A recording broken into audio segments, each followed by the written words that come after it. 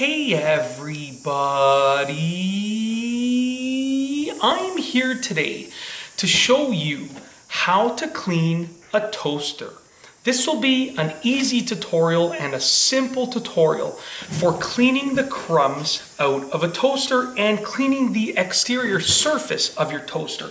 Let's get right into the video. As you can see, I have a 4-slice toaster here. If your toaster has only 2 slices, then it's obviously going to be half of this, but the process is going to be very, very similar. You'll also notice that this toaster has all of these functions. It's a pretty advanced level toaster. It's a heavy duty toaster in my opinion. But even if your toaster is very basic, it's going to involve the same cleaning process. First thing that you want to do is unplug the toaster. Make absolutely sure that your toaster is unplugged. Okay, we don't want to work on a toaster ever when it's plugged in. Make sure that your toaster is unplugged. The next thing that you want to do is locate your cleaning trays. In this toaster, and they're probably going to be on the bottom somewhere. They can be underneath or towards the bottom on the back or the front. In this toaster, they're on the back. What you want to do is remove those cleaning trays, and you want to do this over the sink. I'm just doing this in the garage, so it's not a big deal. I'm just going to sweep it up after. But take your cleaning trays. We're going to put all the crumbs here so we know exactly how much you're cleaning. Take your cleaning trays and just empty them out like that. And then what you want to do is just take either a wet rag or a wet paper towel like this. Just wipe them down, okay? Just like that. Wipe the trays down.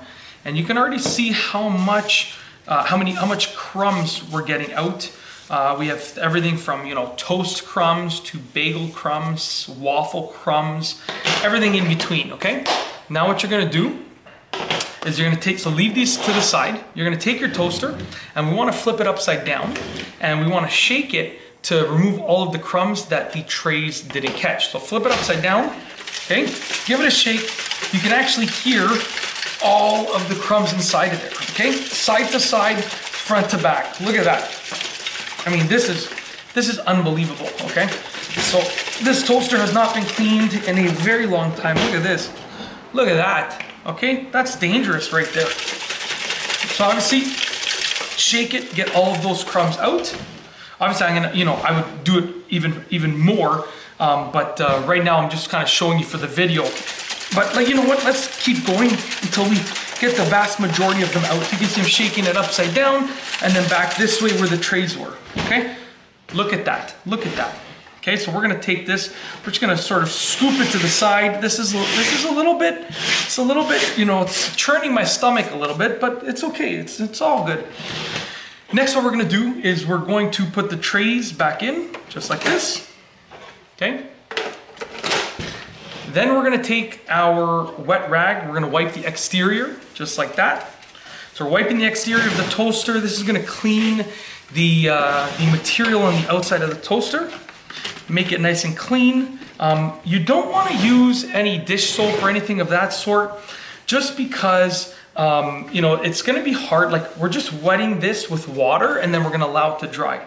And last but not least, what we're gonna do, and I'm not gonna do this in this video, but I'm okay with not doing it, but you're more than welcome to do it, is if you want, you can take a toothbrush. And once again, make sure that your toaster is unplugged. Take a dry toothbrush and just sort of scrub it, just use it to scrub all of the grates right there. And when you scrub all of the grates, you're gonna clean the inside of it. And then what you wanna do is you wanna leave the toaster for at least 24 hours unplugged, okay? And that is to let everything dry. Since we are using water in this and we can't get in there to dry it, you want to leave the toaster unplugged, set it aside for at least 24 hours. I would recommend 48 hours if you can, but at least 24 hours to let it dry, and then you can use it when it is absolutely clean. And that's basically it. I really hope that you've enjoyed this video tutorial on how to clean a toaster. If you take a look, this is what came out, and at the end of the day, if you don't clean your toaster, it can be a fire hazard because you have these dried breadcrumbs over here, okay? These dried crumbs right inside of something that gets really, really hot. So you really want to clean your toaster as often as you can. This one has been sitting in the garage for a very long time. It hasn't been used in a very long time.